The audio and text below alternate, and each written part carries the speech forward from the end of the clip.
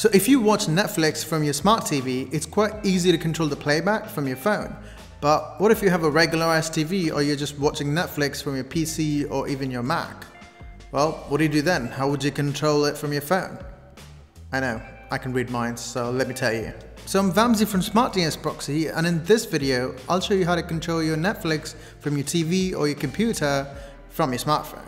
And it's not just Netflix, you can control pretty much any streaming service, the likes of Hulu, Amazon Prime Video, Apple TV, and the likes. So let's start with the most popular smart TV out there, and if you want your TV, check the description below for the timestamps. Starting with Samsung TV TIZEN OS, you can use the Samsung SmartThings app to control your TV from your phone. So just simply download the app, log in with your Samsung account, connect your phone to your TV, and then select the TV from the available devices.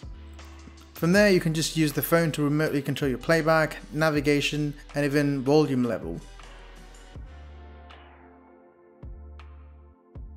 Unfortunately though, the keyboard doesn't work, but there are other features, so check out our other video that we've done for a full breakdown.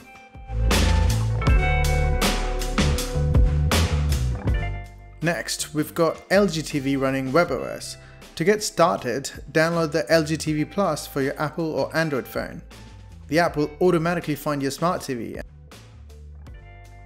and then from there you can control your LG TV, including Netflix in it, from your phone. All it needs is both TV and phone to be on the same Wi-Fi network.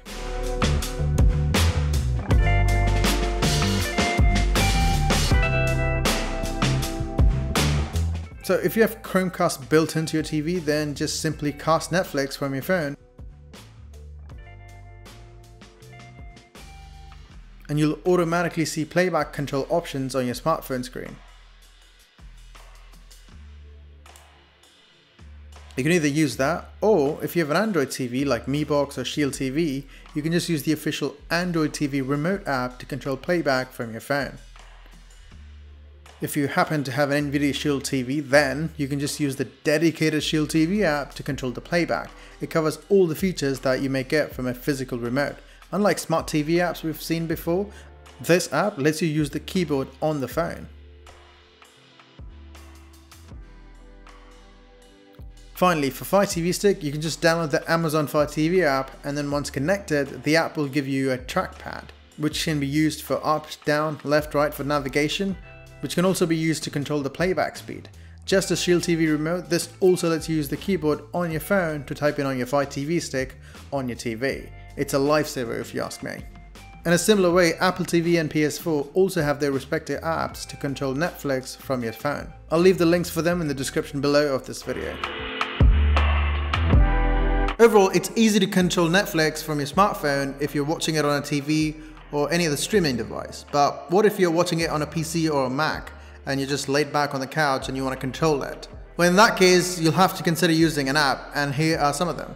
Chill Remote is a perfect app when you want to stream Netflix videos on your Mac or PC and want to use your iPhone to control the playback speed. I've covered it before on the best iPhone apps for Netflix, and here's how it works. So say if I'm watching Netflix on my Mac, which I often do to connect it to the bigger screen, you can not only adjust the volume on Netflix using this cute little slider, but also play, pause, go forward, backwards on your Netflix play. It does not require your phone and Mac to be on the same Wi-Fi network. All it needs is an internet connection. To get it working, go to chillremote.tv in the Chrome browser, and then add Chill Remote extension to your Chrome. Once you've done that, you'll see a 6-digit code that you can enter in your iOS device. Once you've finally done that, you're just ready to go. Also, FYI, Chill Remote also works for Amazon Prime Video, YouTube, Hulu as well. So it's not restricted to Netflix alone.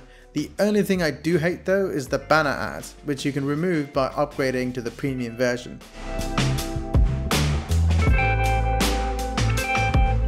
To control your Netflix on PC, I'd recommend the popular Unified Remote. Unlike the previous workaround, which was an extension and can only work in a Chrome browser, Unified Remote will work on every PC, including Netflix app on your PC. To get it started, simply install the app on your smartphone and then the server on your PC.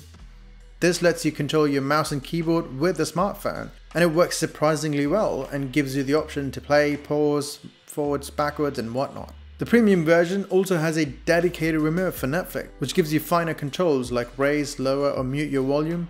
You can select the current video, skip forwards or backwards, and much more. You can give that a watch if you're interested. I'll leave a link in the description below. So there you go, using those apps you can control most of the common things that you normally do, like pause and play, or entering full screen, or even controlling the volume up and down, and even jumping on to the next series when you finish an episode or whatnot. Speaking of Netflix, check out smartdnsproxy.com if you're keen to unblock geo-restricted content on Netflix. That way, if you're outside the US, you can watch American Netflix, which has tons more titles for you to watch, especially during quarantine. As always, I'm Vamsy, thanks for watching, and I'll see you in the next one.